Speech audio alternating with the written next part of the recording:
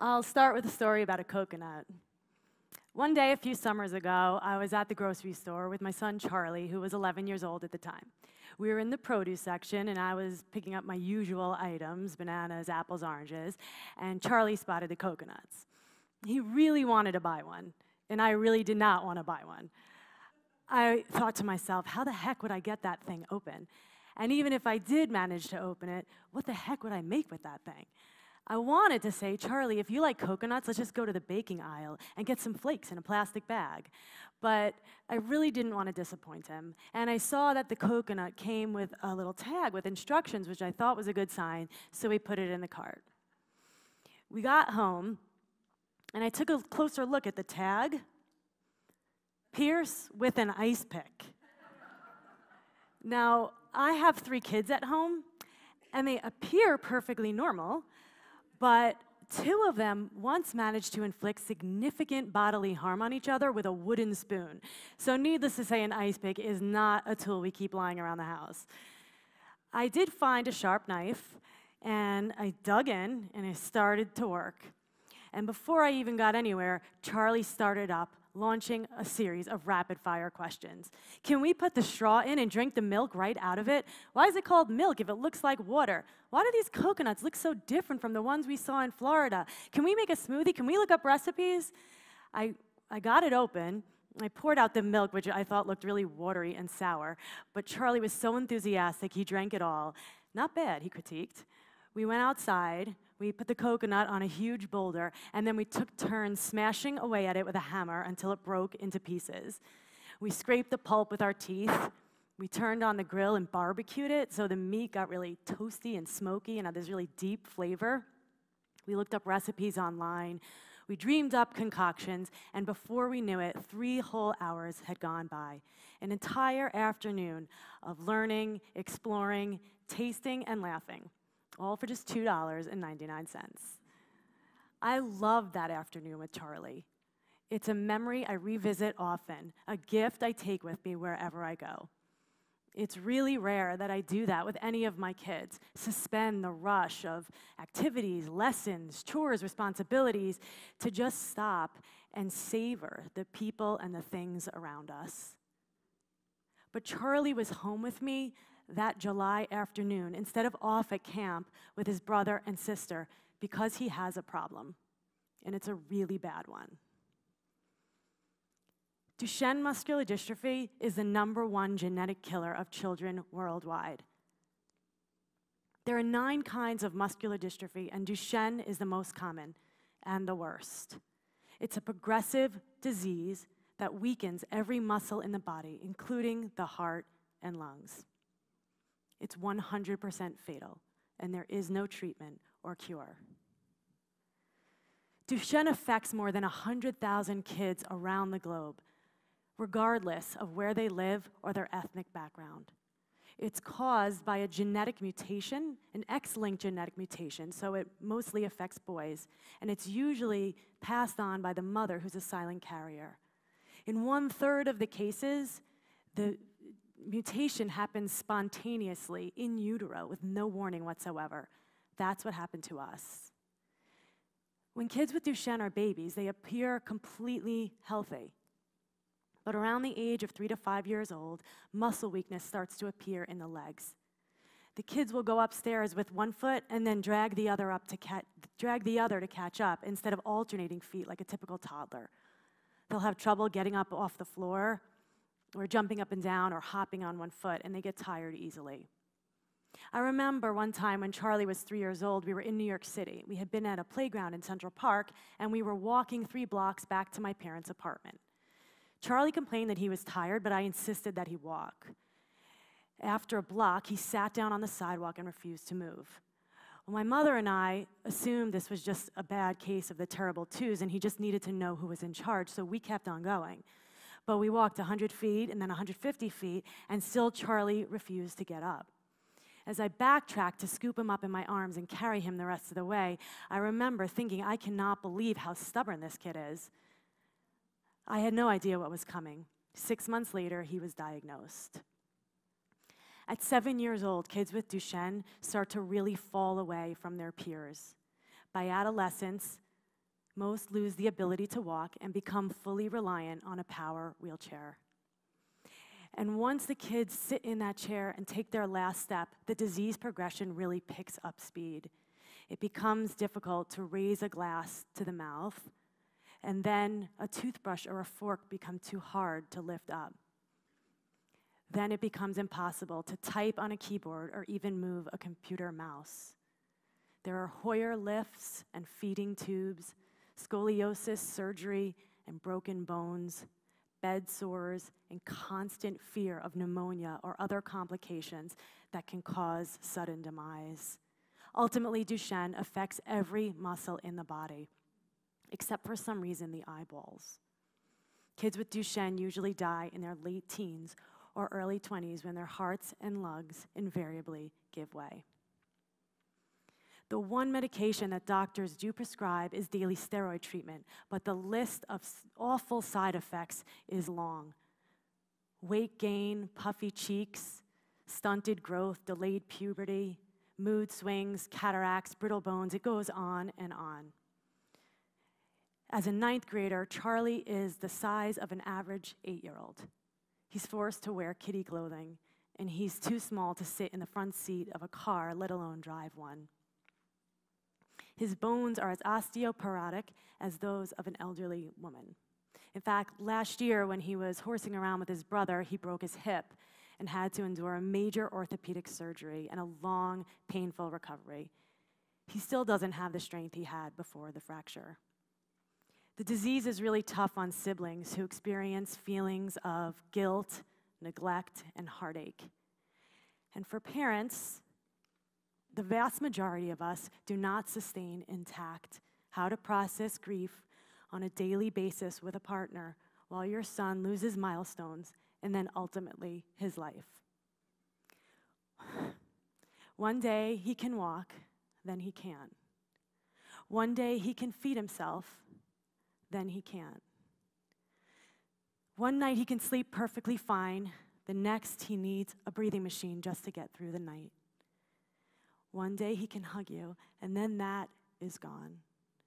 And too soon, all you have left are memories. That is Duchenne muscular dystrophy. This is Charley.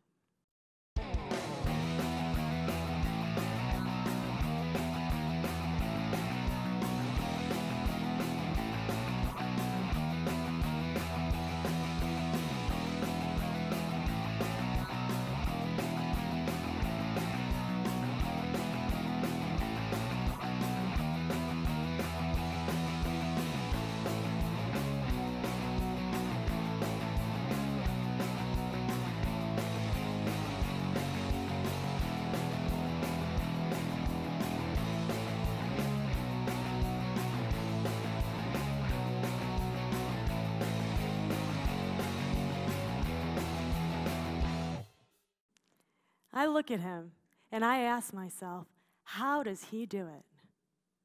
If I could figure out Charley's secret, how he, with Duchenne as his dark, scary, and sad reality, how he manages to live a life full of such joy and meaning and purpose. If I could figure that out, maybe I could apply it to my own life and do a better job of dealing with my stressors. And maybe I could share it with friends who are experiencing tough times, whether it's divorce or financial struggles, kids having trouble finding their way, a leak in the plumbing, because the reality is, whatever the problem or stressor, it's hard to cope and find balance. I'd been keeping a journal, so I started flipping through it and looking at the snippets to see if there was anything popping out at me, some formula or recipe for how Charley is able to live such a full life with this black cloud constantly hovering. And I realized that the stories all seem to fall into 3 categories that I want to share with you today. Now, luckily, the categories form a very easy to remember acronym. So, the next time you have a problem, if you think Charley is inspirational and you want to remember this talk, all you have to do is think of 3 letters that tend to pop to mind anyway during a crisis. WTF. So we'll start with W. Welcome your uninvited visitors. We all get visited by visitors that we would probably rather not deal with. Sadness, anger, fear, anxiety, these emotions come knocking at all of our doors. In my experience, people tend to deal with these unwelcome guests in one of two ways. You've got your deniers who ignore them, plaster on a happy face, and pretend they're not there. And you've got your dwellers who open their door wide, let them in, and then cannot seem to let them go. I'm a denier, and I married a dweller. So that's either a wonderful balance or a recipe for total disaster, depending on the day. But what I noticed about Charley is that he's neither a denier nor a dweller. When these negative feelings come knocking at his door, he lets them in, he sits with them for a while, and then he sends them on their way. Last summer, we were at the lake, surrounded by family, minus most of Charley's cousins who were off at sleepaway camp. We hadn't finished dinner yet when Charley said he wasn't feeling well and wanted to go home. He was really quiet in the car, and when we got to the house, he climbed right into bed. A few minutes later, I heard him calling me. I went into his room, and as soon as I sat down, his tears started to flow. Why can't I go to sleepaway camp? Why don't my stupid legs work? I know I could water ski if you just let me try. I hate summer. There was nothing I could say to make him feel better. And when I tried, he said, "Stop trying to make everything seem like it's better than it is." This is it. I remember thinking, this is when he really starts to understand what he has and what it means for his life. This is when he becomes sullen and angry and withdrawn, which would be perfectly reasonable under the circumstances. I know that night we both cried ourselves to sleep. The next morning, I happened upon Charley in the kitchen, rummaging around in the pantry. "We're having banana pancakes for breakfast," he announced, "and a little bit later I'm going to town to meet up with some friends." Charley is not a dweller, but he's also not a denier. He asks the hard questions. He has asked me, "How will I ever live alone if I can't move my arms?" He has asked me, "Will anyone ever want to marry me?" He has asked me, "Who will take care of me if you die before I do?" One early morning in the car on the way to the airport to see yet another doctor, Charley had that look on his face where I knew he was deep in thought. And sure enough, he broke the silence with this one. "When I'm in college, if I'm in a wheelchair, if me and my friends get into trouble, how would I run away from the police?" I really think that Charley, because he lets these feelings in, but then he kicks them out when he's done with them, they're not constantly hovering around trying to force their way in. At the beginning of one school year, he had to write an essay for school in response to the prompt, "Tell me about yourself." I remember reading the essay. My stomach was clenched in knots. I was so angry and so sad that my kid had to think about and try to explain this awful disease when the other kids were probably all writing about their favorite sports teams and their puppy dogs. I got to the end, and you know what? Duchenne wasn't even mentioned.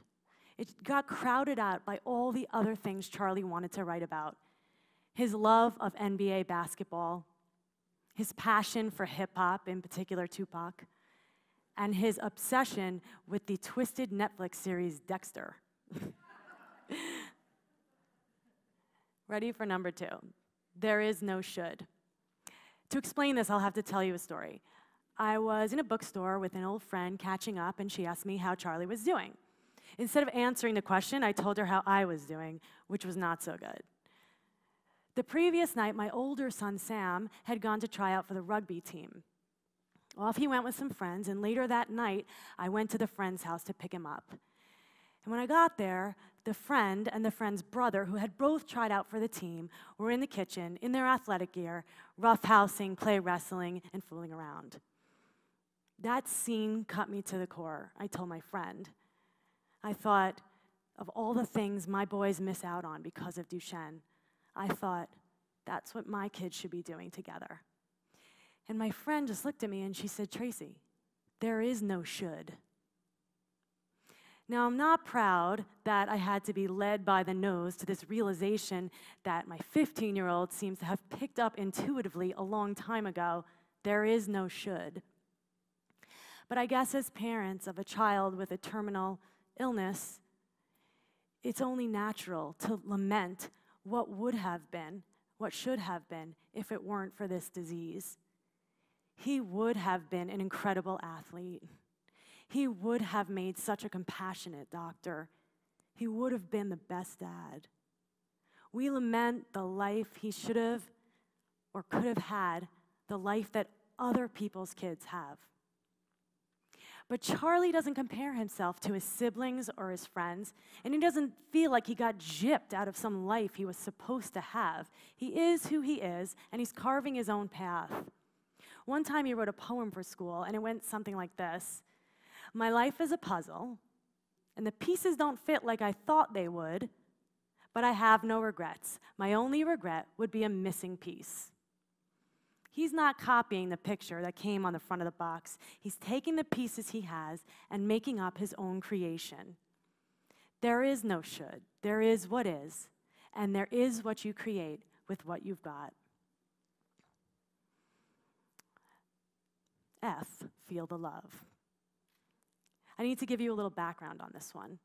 Because of Duchenne, Charley requires a ton of time and attention from my husband and me. Every night, without fail, we take turns doing his 20-minute physical therapy routine. Then we hook him up for a 40-minute session on an electrostimulation machine. Next, we carefully dole out the 24 pills, the glass of not too cold water, the 2-ounce nutritional drink that smells and tastes like sewage, and then the mint spray, the only specific brand that actually helps get the gross taste out of his mouth. We lay it all neatly for him. Most nights, we also have to help him with his homework because a lot of kids with Duchenne have learning challenges and need support to complete their assignments. Every day, all day, and into most evenings, we're on the phone with doctors, insurance companies, scientists, biotech executives, and donors. We're not only managing his medical care, but we also co-founded and run a not-for-profit organization called Charley's Fund to help develop treatments. No matter how much we tell Maisie and Sam how much we love them, no matter how much one-on-one time we set aside for our other kids, nothing can replace the near constant hand-wringing and attention and problem-solving that always surrounds their brother.